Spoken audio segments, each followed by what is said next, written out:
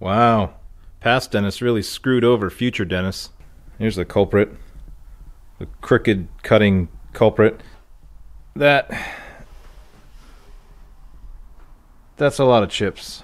Yeah, so I finally got around to planing down some of these slabs that I cut on my sawmill probably about like 2 years ago. So these have been sitting in my drying shed. So I thought no big deal when I was cutting these. The blade kind of wandered a little bit on me.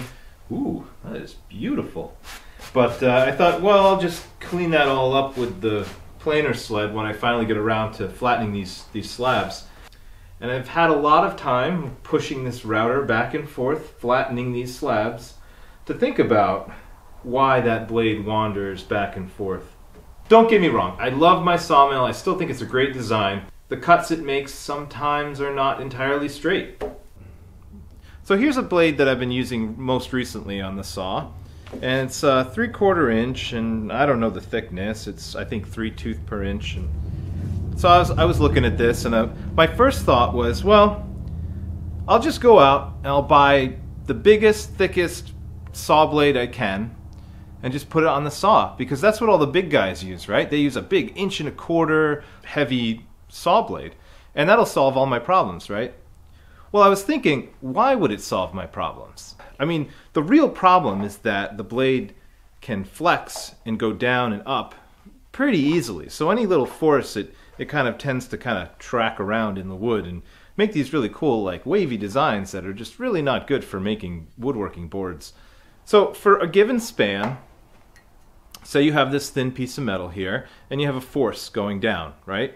That force is going to make it the saw blade bend a little bit, even if it's tensioned. Just think this is twice as wide, so add like another one here, right? And same span, and then put the same force down. And I was going to do a demonstration of this and build a jig for you guys and put a weight on the end and then put a weight in the middle and be all scientific about it. I don't think you need that. I think you guys are smart enough to get that. You can see that adding width here, it's not going to make it that much stiffer, that if you have a force, it's still going to bend. Is it the thickness? Well, again, how much does a thickness matter in like a stretched piece of metal? I mean, we're not talking about going from like, 10 thou to like 1 inch thick. We're talking about like, maybe even doubling the thickness, but really it's still a flimsy piece of metal, right? So I was doing some research, trying to find an equation, because I'm a math guy, if you didn't know already, and I was trying to find an equation that could explain the relationship between tension in a piece and like a deflection and force, and I actually came across an equation for guitar strings. I'm not sure I'd call myself a guitarist, but I've told people that I can play. Now there once were two cowboys all alone now. So I thought we could take a look at this equation and see how it might relate to a saw blade. And I know in the real world that things get a little bit more complicated, there's other variables, but I thought maybe we could just have a discussion about it and just see how it might make sense. Okay, so the equation goes like this. And this relates to a string. Say this. This string has tension on it, and say it's being plucked like this. Man, it is hard to write on a board. And okay, so little t is a tension this way, so it's a force that you're pulling on the string. Big T is the tension that the string's being held at, so it's already stretched, and now you're kind of pushing on it. D is the distance it's going to move with that force. L here's the length, T is the tension. What did I miss? Anything? And there's a 4 for some reason. I don't know. Oh, this is way better. I don't know why I didn't just write like this to begin with. All right, so let's say this relates to the saw blade. Well, let's do a vertical bandsaw just to make it simpler. But say here's a bandsaw, right? It's got a blade here. You put some force on the blade. That's T. That's the force right here. How many pounds of pressure do you have on that blade? And let's see, you're cutting a piece, right? And it's exerting a little bit of a sideways force. Well, I want to minimize D, the distance that blade goes. So let me simplify this equation a little bit real fast. So if you remember algebra, you can move this L over here. So you can do T times L equals 4 dt, right? And then if we want d alone, we can divide both sides by 4t. So then we're left with d is directly proportional to little TL divided by 4t. And if you remember algebra, that basically means that these things are linearly proportional, and this is inversely proportional, meaning if you increase little t, little d increases. If you increase big T, little d decreases, right? So what is this telling us? If t gets bigger, if we put more tension on the blade, it'll deflect less. No duh. If the side force we're pushing on it is less, it'll deflect less. If the length, so here's the length right here, if we shorten the distance here of the blade and support it closer, the deflection decreases. We know all this already, right? So this is an equation for guitar strings, but it is telling us the same exact thing that we already know anecdotally from looking at other sawmills, other people's experience, YouTube videos, manufacturers, what they say. What do they say? Well, they say support the blade as close to the piece. So if you're cutting, have some supports. Move those supports closer if you're cutting a log here, right? Because you want to support the blade as close as you can to the log. It's not so much that you want to guide it going into the log, it's that you want to decrease this length here that the blade is allowed to bow. T. Let's get to T later because I think that one's an interesting one.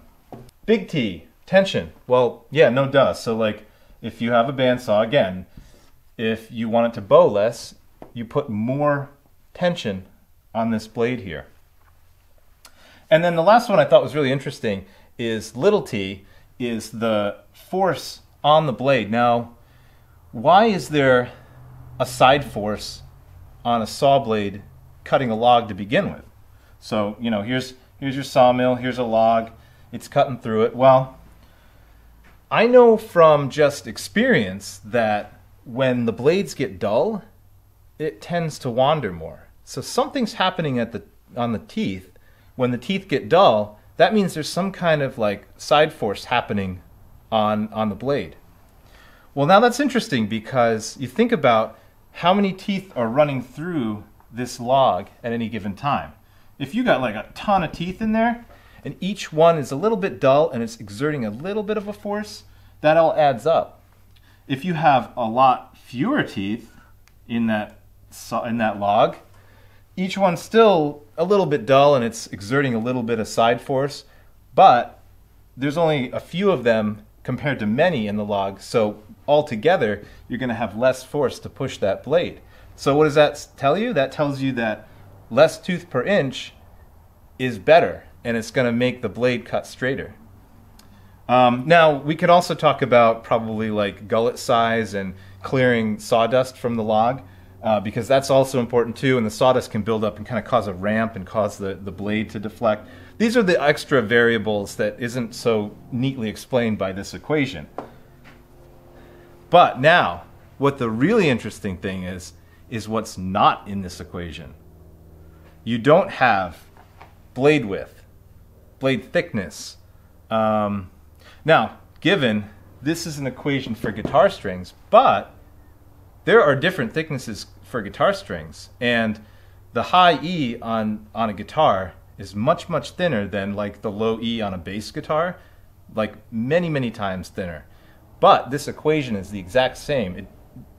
It's negligible to account for thicknesses of the material when in general you're talking about a length that is much larger than the thickness of the string. If this doesn't blow your mind, then I'm just a total geek then, I guess. Oh, wait, one more thing. You've heard people talk about PSI. You take the tension that you're pulling the blade at, divided by this cross area, and you get pounds per square inch, or PSI. But I don't know why this matters at all, because the only reason to move up to a thicker saw blade is because you can't put enough pounds of tension on a thinner saw blade. This was the epiphany that really kind of blew my mind, that said, like, I've totally been thinking about this the entire wrong way. A thinner, smaller blade at, say, 30,000 PSI, well, it has a very, very small cross-section. So that means that the actual pounds of force is going to be way less than, say, an 1.5 inch blade that's really thick. Does that make sense? So if somebody tells you they're running their saw at 30,000 PSI or whatever, that's really irrelevant unless you know the thickness of the blade that they're using. Because you could run a really tiny, thin blade at 30,000 PSI and it's going to be all floppy because it's only going to have like 100 pounds of pressure on it. Versus the same PSI, and if you got someone like Matt Cremona with his giant saw, he's got like a 2-inch blade or something like that, he's going to have like literally tons of force pulling on that blade.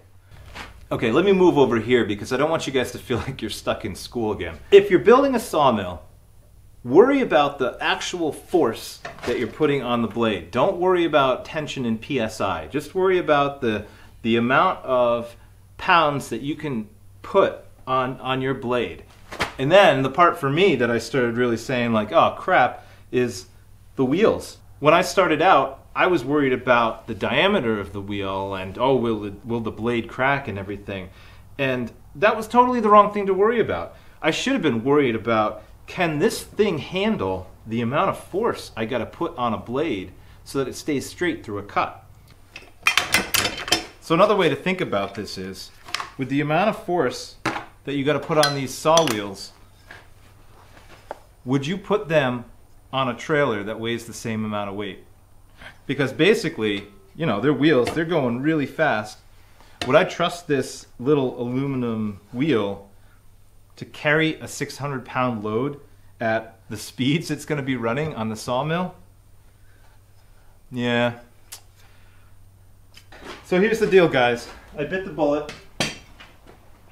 And because I had to buy new wheels anyway, I did the popular route, and I got these cast iron sheaves that are 18 inches, I believe, 18 or 19 inches. Now the thing is I still don't believe that this diameter is strictly necessary. But I'll admit, for the sake of metal fatigue and everything, the bigger the wheel, the less stress you're going to put on the blade. Maybe your blade will last longer. So with these bigger wheels though, now you have something different. You have these bushings now that it mounts to an axle. I feel like it's so kind of overkill. Bigger bearings. Everything just gets so much heavier. One last thing. If you go with these big wheels here, you got to put a belt on them because these are just like V-belt pulley wheels. The size that fits well is a B57. It's a 57 size B width belt. But if you buy the BP57, the P is like performance or something, so they add some extra material here to make it stronger, and the result of that is that you end up with this nice crown that's almost like the crown you get on a regular bandsaw tire. So I don't know, does that make sense? Let me know what you think in the comments. I wanted to make this video more to kind of spark a discussion about this stuff rather than kind of like teach you, because I'm just figuring this stuff out on my own now too, and I don't know if it's entirely right. But I think it kind of makes sense, and so I'd love to hear what you guys think. A lot of people will say YouTube comments are like the worst place on the internet, but I like to think that and I do think that there's a lot of good information down there, because you guys are smart, and maybe you're not putting out videos, but you might be doing the same stuff, and I'd love to hear about it. So let me know what you think down there, and we'll have a little bit of a discussion. So, all right, that's all I got for you. So I hope this was thought-provoking, maybe a little bit informative, and quick kind of like intro video for future sawmill modifications when I get the time. So if you're not a subscriber, maybe you want to click the subscribe button so that you can get alerted. And as always, thanks for watching, and we'll see you next time.